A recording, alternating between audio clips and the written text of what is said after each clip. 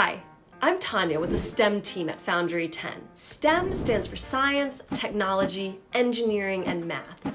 And STEM activities are great to run with kids because they encourage critical thinking and creativity to solve problems. In this video, I'm going to introduce one of my favorite STEM activities, bubble design. The goal of this activity is for kids to create their very own bubble recipes using ingredients they can typically find around the house. You can find all the information you need to run this activity on the Foundry 10 blog. Let's get started. Before you begin, you'll want to collect your materials. For this activity, you'll need cups or bowls to mix the bubble recipes, measuring cups and spoons, a bubble wand, I make mine by twisting a pipe cleaner, water, dish soap, shampoo, glycerin, and corn syrup. So now I'm going to model both parts of this activity using what I have around my house, my husband Ben.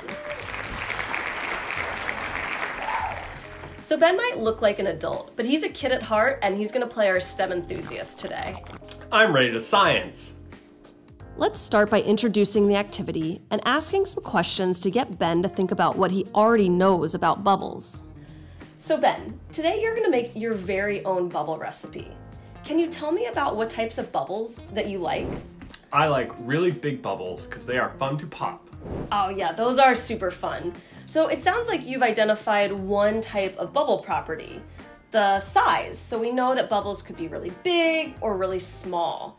Can you think of any other type of bubble property? Some bubbles float really high in the sky and some of them fall to the ground.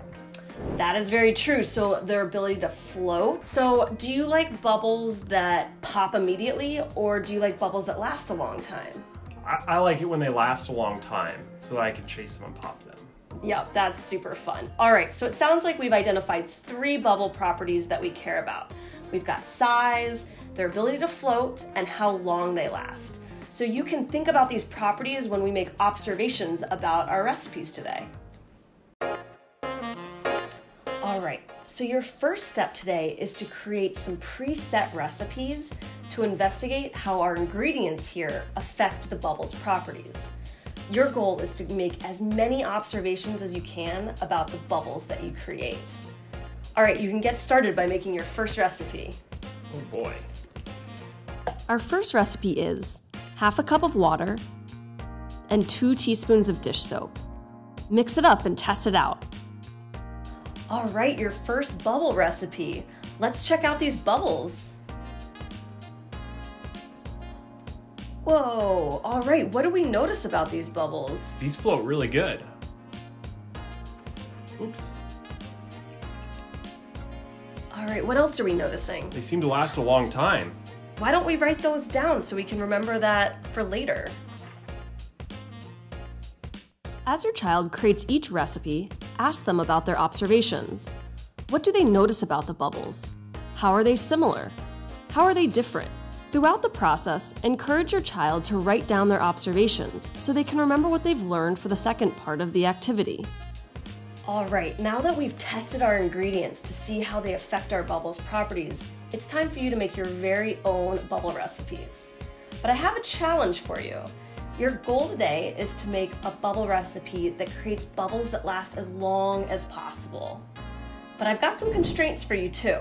So constraints are limitations that you have to work within. So your limits today are that you can use half a cup of water per recipe, and you can use up to 3 teaspoons of each of our ingredients. You don't have to use all 3 teaspoons, and you don't have to use all of your ingredients.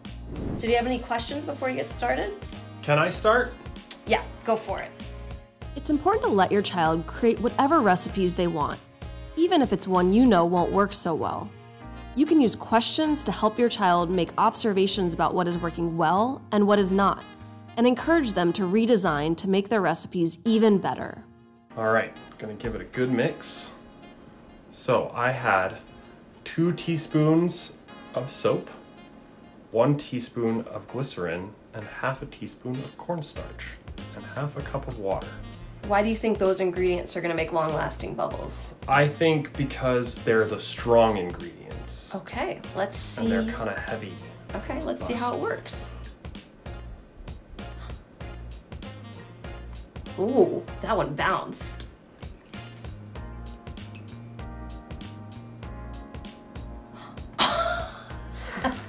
That's fun. Does it last a long time? Oh! It seems I almost can't pop it. There's a secondary bubble. Whoa, that's pretty cool. All right, so what do you think about this bubble recipe? It's the best bubble recipe. Okay, do you think you could make a recipe that makes bubbles that last even longer? Maybe. All right, I'm gonna try to challenge you to make at least 2 more recipes, and we can compare it to see how they do against this first bubble recipe. Should I write down my first bubble recipe with observations? You should write that down. All right, so can you tell me about your favorite bubble recipe from today? I call this one Ben's Bodacious Bubbles. Ben's Bodacious Bubbles. Ben's Bodacious Bubbles. Nice, awesome name. So what's in Ben's Bodacious Bubbles? It has 1 teaspoon of shampoo, 2 teaspoons of soap, 1 teaspoon of glycerin, and half a cup of water. Okay, and how did you choose those ingredients? Well, the soap and shampoo seem to make the bubbles bigger, but the glycerin seems to make them last longer. Okay, well let's see Ben's Bodacious Bubbles in action. Ben's Bodacious Bubbles. Whoa. Oh, bodacious indeed. Looks like you put those STEM skills to the test today. Wow.